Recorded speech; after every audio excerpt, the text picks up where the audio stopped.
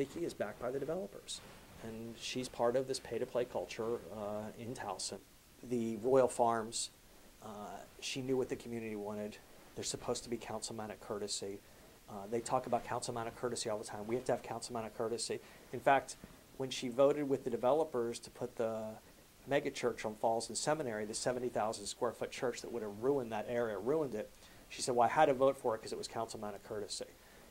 And yet on the Royal Farms, when David Marks finally did the right thing and pulled the PUD, he was supposed to get councilmanic courtesy, but she's indebted to Cays Valley, and everybody knows it.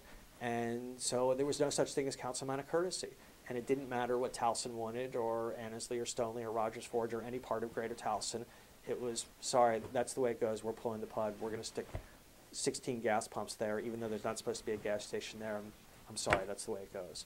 So the words that people have used for me and written about me for 15 years, independent, a maverick, not beholden to special interests, that's me versus what I talked about with my opponent. I think the choice is very clear.